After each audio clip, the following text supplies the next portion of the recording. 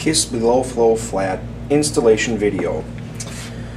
First things first, you need to have your PVC pipe at least 1 1/4 inches. You need a KISSS compression fitting with a ring lock.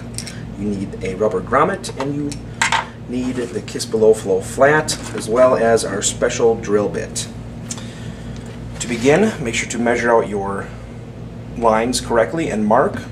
You then take the drill bit and drill.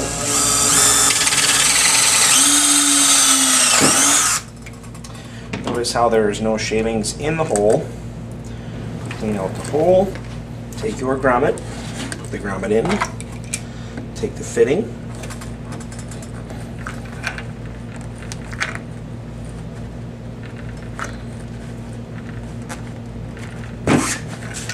in. Next you want to take the below flow flat, bring back the material a little bit,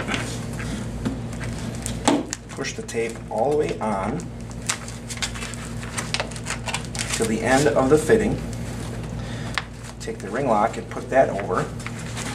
Pull the ring lock as tight as possible. Next, pull the tape until you hear a slight click. There it was. Next, take the material and place it back over the ring lock, and there you have it.